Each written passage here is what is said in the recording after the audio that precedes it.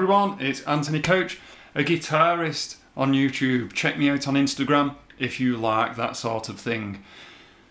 Paul Gilbert. Now, I'm not here to put words in the mouth of Paul Gilbert, who is my hero, by the way. This is just a video of me talking about some observations that I've made over the years as his amazing music has progressed. Now, Paul Gilbert, as you probably already know, started off in Racer X and Mr. Big. Still, I think is in Mr. Big. Yeah, they're still going.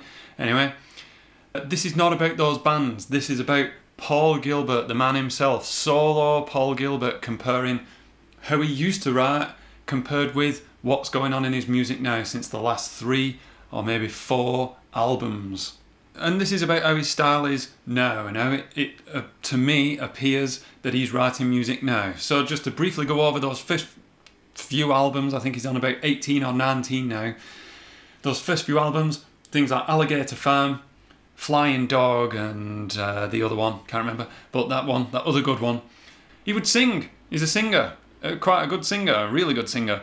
And then he'd showcase all his ferocious, super fast playing that he is extremely famous for and proficient at in those songs as a conventional rock song, vocal, solo, vocal. And some of the riffs, the intros, the outros, you know rock, you listen to rock music, some of those would be really virtuosic as well.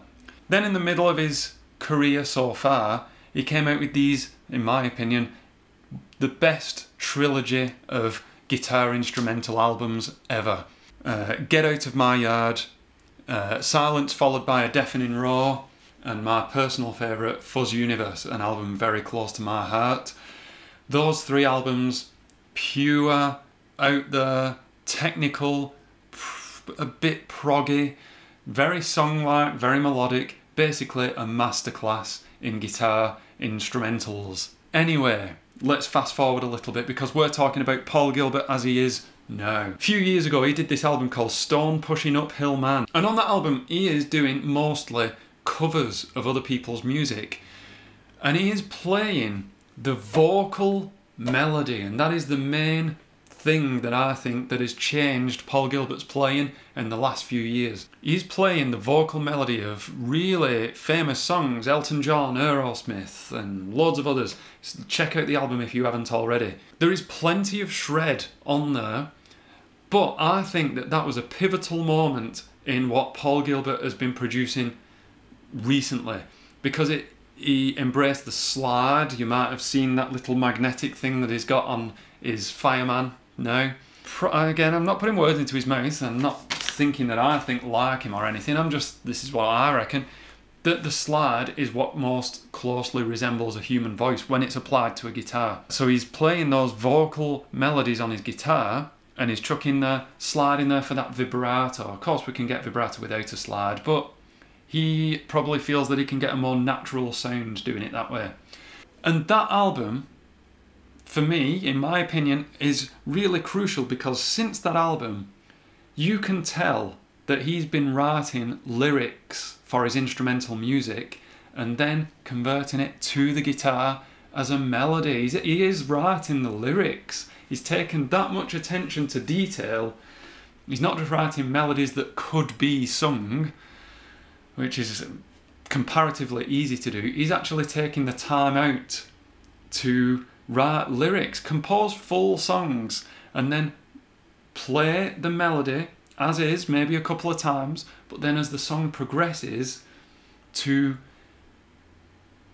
put in some of that shred stuff, create that excitement. I've got a couple of examples. First of all, I have actually a bit of evidence that I might be on the right track with this, because on his album Behold Electric Guitar, an amazing album, incredible album, there is a song on that called I Own a Building, and the opening phrase is ba ba ba da dum, something like that he plays on guitar, and you can just sing along. I own a building. Don't take my word for it. Let's watch this evidence that I've found that this is the way that Paul Gilbert's writing these days. He's going to sing the melody first, entertain the audience, and then just play it on guitar. I own a building and it feels so good to own a building.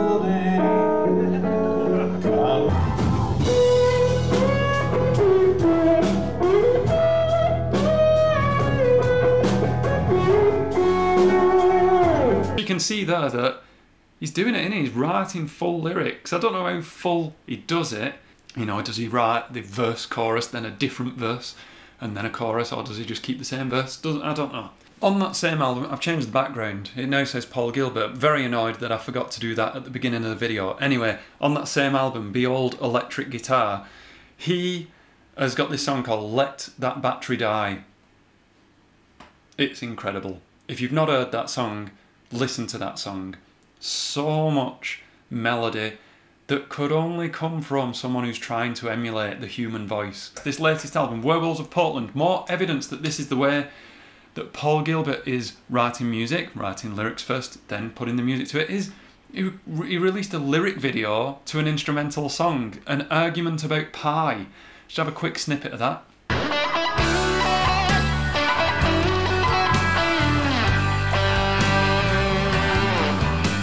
So you can see he's written the full lyrics out and then composed the music to it. But listen to this, he's going to vary it. Something that happened earlier in the song where it was just one long syllable. He's not just being boring and he's not just going to play the melody as is. He's going to embellish it and he's going to put some Paul Gilbert shred into there. So he still brings in that 80s, 90s Paul Gilbert shred when he needs, when he sees fit.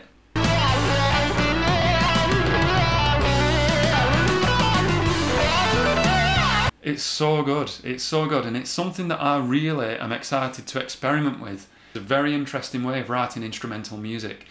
What do you reckon? Do you reckon I'm onto something there? Am I talking complete rubbish, as I often do? Who knows? Who cares? It's on the YouTube. I've been Anthony Couch, didn't do any guitar. Stick around, I'm going to do loads of shred stuff, loads of shred licks. This channel is always evolving. Sometimes I just want to talk about music because I love it so much. That's what I did today. Who's your favourite band? Who's your favourite artist? Let me know in the comments below. Thank you very much for watching, and I will see you in the next video. I always throw my plectrum away when I want to jam out, while a little subscription thing pops up at the side. B minor, why not? Oh dear, this plectrum's horrible.